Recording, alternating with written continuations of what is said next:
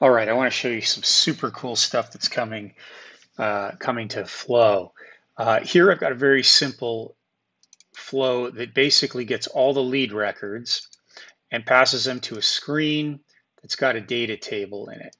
And if we look at the data table, you can see that it's taking the output of that get leads and it is going to display them. And if we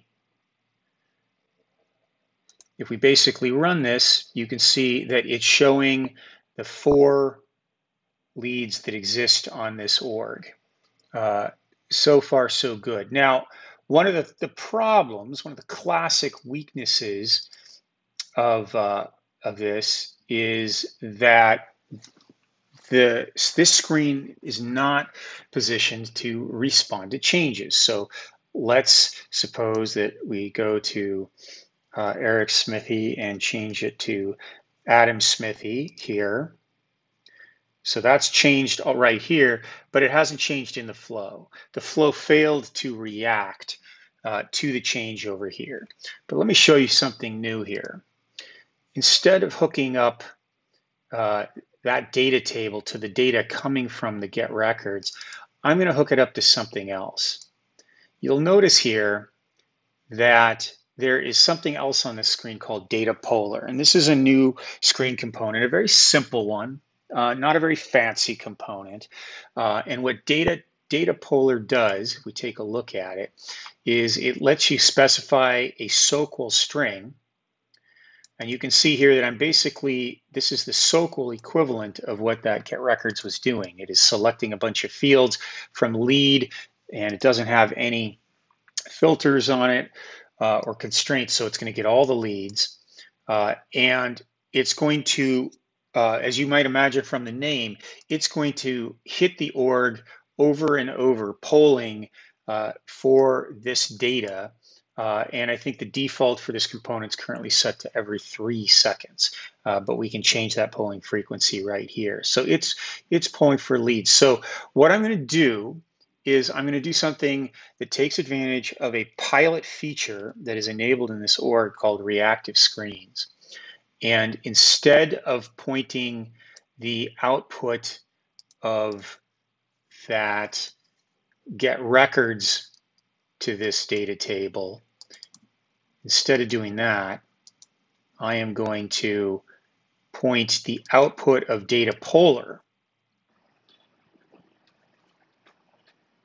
Specifically, I'm going to grab its retrieved records output and pass that into the data table instead. So let's save this and run it. So we've got the old version, and here we have the reactive version. And it just reacted, it just did its first query. So let's take something like this open not contacted lead status for Jana. Let's say that someone changes that to working. Watch over there on the left side of the screen. And there it updated. And we can go and create a new lead.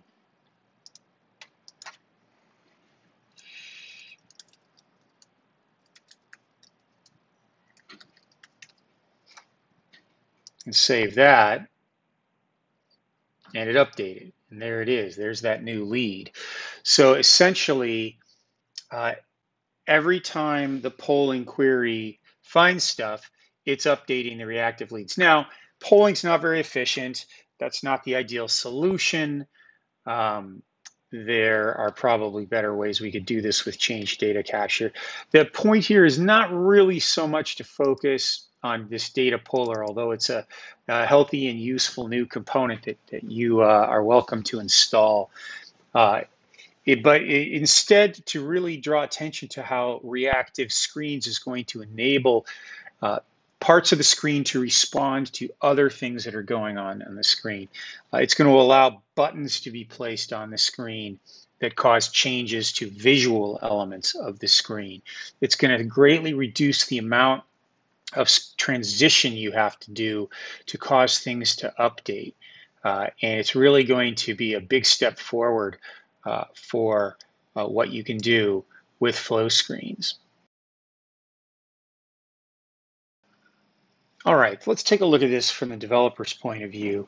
What do you have to do to make your screen component reactive? You may not need to do anything. It kind of depends on how you structured your handling of data. In the case of the data table component, this is how its code looked like before we modified it for reactivity. It was doing the work of loading the data in connected callback. Now, connected callback is run only one time when the component first loads. So what connected callback was doing, it was establishing, it was taking in the table data in the form of a JSON string, parsing it, turning it into a table data structure, and then much later it was calling a process data table function. And that's great, except that that only runs one time at the very beginning. So to modify it, what we did was we turned table data into a getter setter construct. And you can see that we've got the convention of the underscore table data as the main property, and that is read through this getter. And then every time that table data gets a new updated piece of information from the flow runtime, it's going to run this setter. And so this setter basically checks and says, do we get some data?